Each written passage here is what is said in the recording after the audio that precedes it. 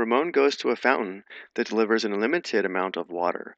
He brings two empty containers, one of 7 liters and one of 11 liters. We're asked to give the steps to obtain exactly 6 liters.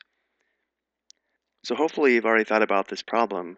One helpful hint would be to recognize that we could obtain exactly 6 liters if we were able to get exactly 10 liters in the 11-liter container. We could then fill up the 7-liter container, pour exactly 1 liter in the 11-liter container, which would fill it up, leaving us with 6 liters in the 7-liter container.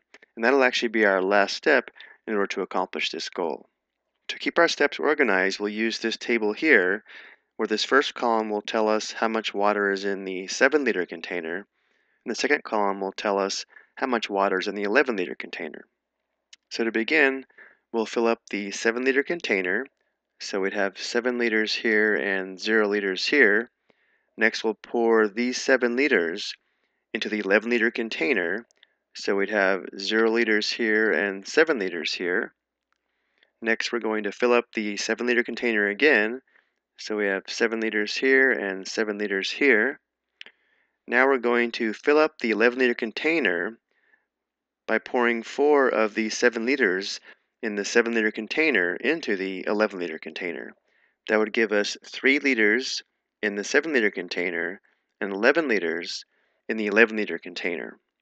Next, we're going to empty the 11-liter container. So we'd have 3 liters here and 0 liters here. Next, we're going to pour these 3 liters into the 11-liter container. So we'd have 0 here and 3 here. Next, we'll fill up the 7-liter container. So we'll have 7 liters here and 3 liters here. Now we're going to pour these 7 liters into the 11-liter container, which will give us 0 liters in the 7-liter container and 10 liters in the 11-liter container. And now we're almost there. We're going to fill up the 7-liter container again. So we have 7 liters here and 10 liters here. And now we'll fill up the 11-liter container by pouring exactly 1 liter from the 7-liter container into the 11-liter container. That would give us 6 liters here and 11 liters here.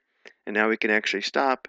Notice how we have exactly 6 liters in the 7-liter container, and therefore we've accomplished our goal. I hope you found this helpful.